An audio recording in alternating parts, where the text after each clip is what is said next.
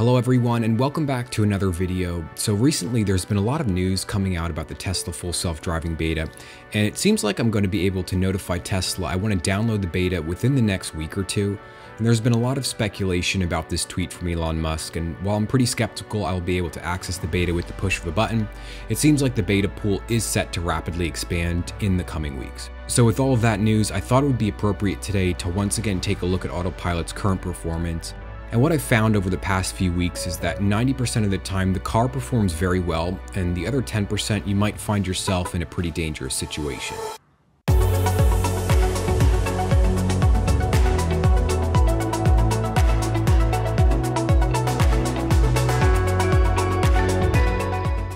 So as usual in today's video, I'm not going to cut out any footage, but I will speed through the less eventful portions of the drive. If you end up enjoying today's video, be sure to hit the like button and also get subscribed if you want to see more full self-driving videos. I do plan on posting FSD beta videos as soon as I download it and plan to test it extensively down in Pittsburgh. And Pittsburgh has some of the narrowest and steepest roads in the country in the south side slopes, and I'm looking forward to putting full self-driving through its paces there. So jumping right into today's drive, you can see Autopilot is turned on because each side of the lane on the screen is blue, and you can also see the blue steering wheel. And as we approach this first turn, it's fairly sharp to the left here, and the car actually starts to move towards the oncoming traffic. So you see I grab the wheel and push it to the right a little bit, which automatically disengages Autopilot. So right off the bat, this is one of our 10% moments. It was hard for me to tell what exactly the car was trying to do, so I instinctively pulled the steering wheel to the right to move the car away from the oncoming traffic. And the drive today does offer a good mix of both back roads, in-town driving, and then highway driving.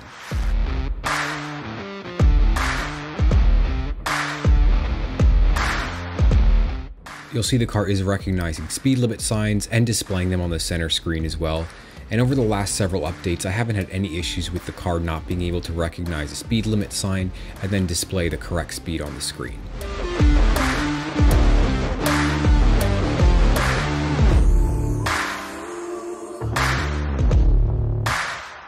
Now as we approach the traffic light, you'll see the warning pop up well ahead of time on the screen here. It does recognize that the traffic light turned from yellow and then to red, and brings us to a nice stop, displaying an accurate stop line on the roadway.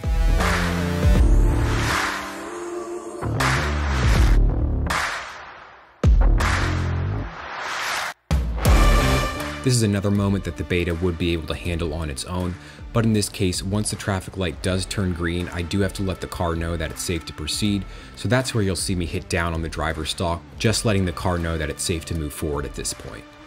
Another thing that I've noticed as well is that when leaving traffic lights, the car has a very nice, moderately aggressive acceleration. In past updates, leaving the traffic light or stop sign, the car would proceed very slowly, but in this case, it does accelerate nicely up to speed.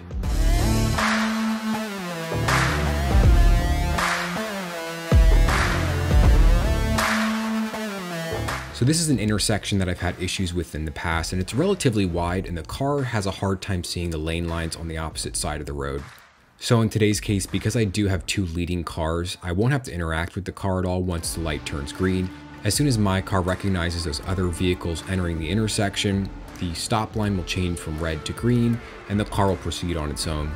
However, you can see that as we get about halfway through the intersection, the red takeover sign is going to come up on the left side of the screen, meaning Autopilot is not able to proceed because it has lost sight of the lane lines, and I'm going to have to take over.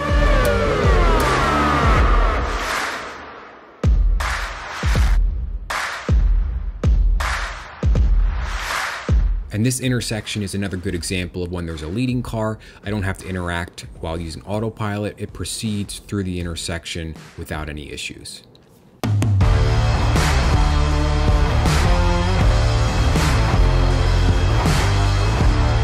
So as we approach the highway, I am going to put a destination into the GPS using voice control, and this is only to make sure that Navigate on Autopilot is used as we approach the highway.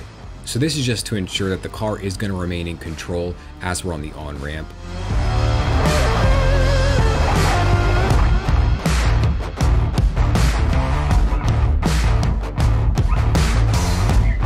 So once again, because I don't have the beta, the car is not going to be able to make this turn here at the traffic light. So I'll make the turn, and then as soon as it's available, I'll reactivate Autopilot.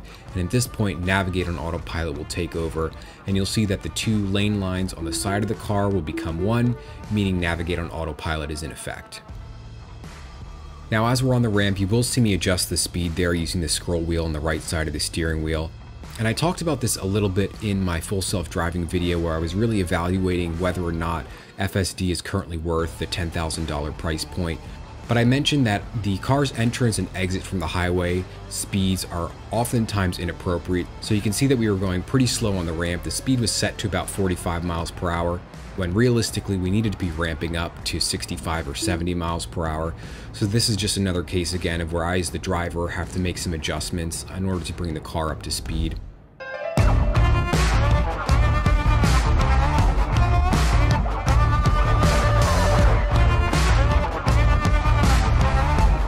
So I'll go ahead and turn Autopilot back on at this point.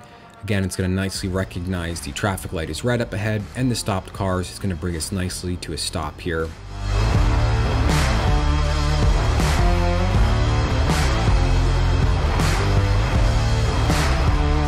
And then once the traffic light turns green and the leading car proceeds into the intersection, my car will recognize this and proceed as well. So again, another good example of where I don't have to interact with the car whatsoever when the light turns green.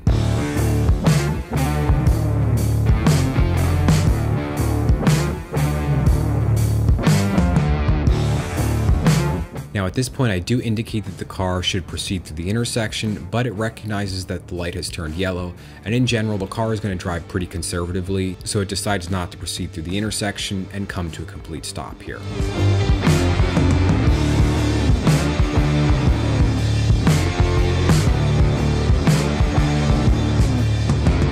So with these types of current conditions, I very rarely have any issues with Autopilot. And with clear lane markings and no inclement weather, the car does a really good job of handling basically any type of road situation. And it's only when you throw in sharp curves and other weird road scenarios where there might be construction, or if the lines are very hard for the car to read, where you're going to start to have issues with the car being in the appropriate lane and lane position.